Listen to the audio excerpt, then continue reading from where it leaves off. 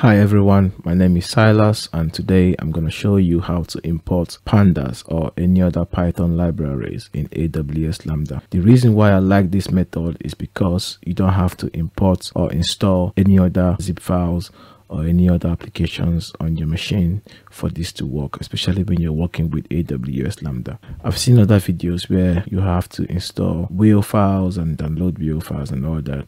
I find it more complex to do, and this is the easiest way for me to import any Python module or library in AWS Lambda and work with it. I'm going to show you how to do that. Let's dive in. First, this is the code that I'm working with. As you can see, there are no layers here. For you to make this to work, you have to import the module and add it as a layer on the Lambda function that you're working with. I have this code here and I'm going to test this code to see what happens when we don't have all these modules installed. I get an error message which says that no module name Shopify scraper. AWS Lambda has JSON installed on the machine by default. Let's go to the console and you're going to use Cloud9 for this purpose. I'm going to open Cloud9. AWS Cloud9 is an IDE for running and writing scripts as well as debugging code. The reason why I prefer this IDE is because it is browser based and you don't have to provision any machine for it to run. Also, it is very good for collaboration with your colleagues. So let's start. Create environment, and then we are going to name this environment test. This is optional description, and just leave everything as default, then create run and hit create. Then the next step is to open the IDE. So now we have the IDE ready. So the first step is to install the Python version 3.8 because that is what the Lambda function that we have is running on. So to do that, we're going to install Python 3.8 on the machine. To do that, we're going to say sudo Amazon Linux -extras -install 3.8. Command is wrong. Okay, I made a mistake somewhere. So yes. Then the next thing is to install pip. To install pip, we're going to say call http bootstrap.pyper io-pip.py with no resolve.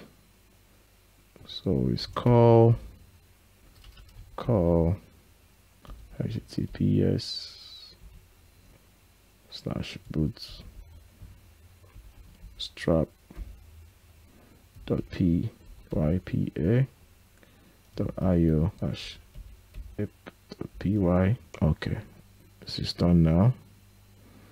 We've installed. So the next thing to do is to make a directory or a folder. I'm gonna call the folder Python. Make directory Python. Then we have a directory open now. We have the folder now. The next step is to install pandas. To do that, we say Python 3.8 pip install pandas Python, which is the folder or directory that we've just created. So I'm installing this inside that directory, the files inside the directory. So afterwards, I'm going to install the Shopify scraper and then zip it up and publish it to Amazon Lambda function. The next step is to install the other library I'm going to use as well. I'm just going to paste it here. Instead of pandas, I'm going to paste the library here. The module is called Shopify script. Okay, done.